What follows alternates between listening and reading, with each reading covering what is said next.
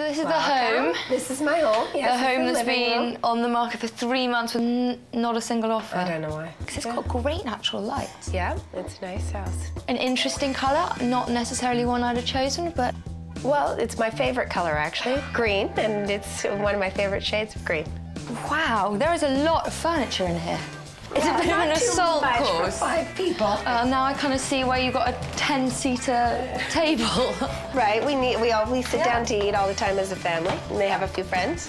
So this is the master bedroom? Yeah, this is my room. This is a really good sized room. It's just it's a pity there's no built-in closet. Yeah, well, we changed the bathroom a bit and removed the closet, and then we put this, and it serves its purpose. The curtains are a little Gothic. I don't like to have any light when I'm sleeping, so it keeps it really black. As expected in a bungalow of this size, there are 2 bedrooms on the main floor. The second bedroom is a good size, but the hot pink, while great for kids, might put off some buyers. The kitchen is a manageable size, and aside from the cluttered surfaces, it's in good shape. And you have the most hugest yard back there. It's great. The kids love it. They have their swing set back there, and they play out there, and we have a nice big deck, and in the summer we have the chairs and barbecues out there. So far, aside from some over-furnishing and clutter, it seems that this house should have sold by now. But this being a bungalow, the basement is very important and could be a potential make-or-break aspect of a property like this. Let's see what they've got hiding downstairs. And this is the main sitting area in the basement. Kids play. How tall are your nephews? Yeah, Matthew's tall. He's 6'1". Ow. Yeah, he bangs it once in a while, but I suppose you get used to it. Getting used to it, yeah. And presumably this is home office? Yeah, this is what I use as my office. You could use it as a small bedroom. And then is this the boys' dorm? Yep. Typical boys' room. Yeah, this is the guys. Well, this is actually clean for them. I think you need to have a chat with them.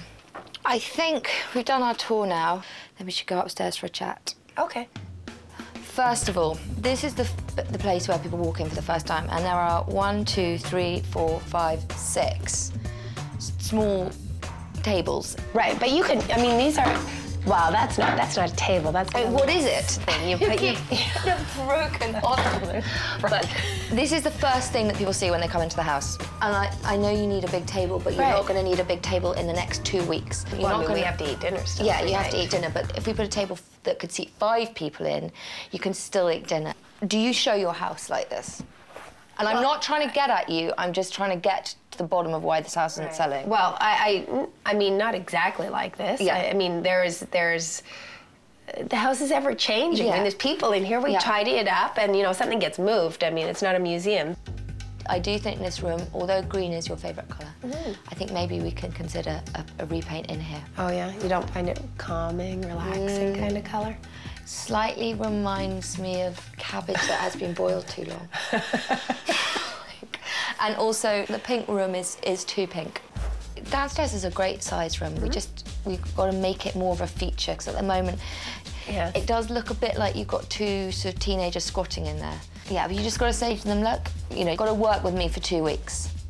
Right. So we've got to make it look more young professional rather than families. Okay. Because I think that's the target market for this property. It is amazing how unimaginative people are when they go around houses. And they're very bad at looking beyond people's items of furniture or beyond their colour choices or beyond clutter.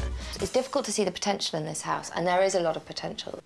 For the next couple of weeks, just don't think of this as your home anymore. And I know that's a really hard emotional step, but we've got to think of this as like a product, trying to market it. And we're just trying to get this house sold as soon as possible. And I know it seems tough, and I come into your house and go, this is wrong, but I think it's a great house. And, you know, it shouldn't have been on the market for 3 months. No. Well, I agree with you. I don't know why people didn't see past that.